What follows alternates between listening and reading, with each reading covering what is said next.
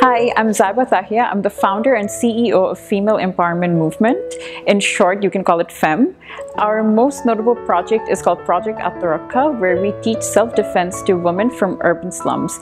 The main aim of this project is to increase mobility and decrease vulnerability of these women to encourage their mental confidence for the long run.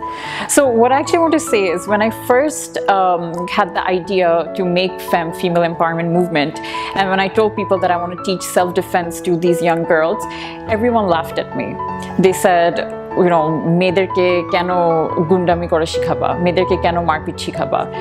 And but eventually I came through. I still went through with it. It was a very small idea. I started very small, and what I want to tell everyone is that if you have an idea, it doesn't matter how small it is, just start. It doesn't matter when or who you have as support, just start any way you can.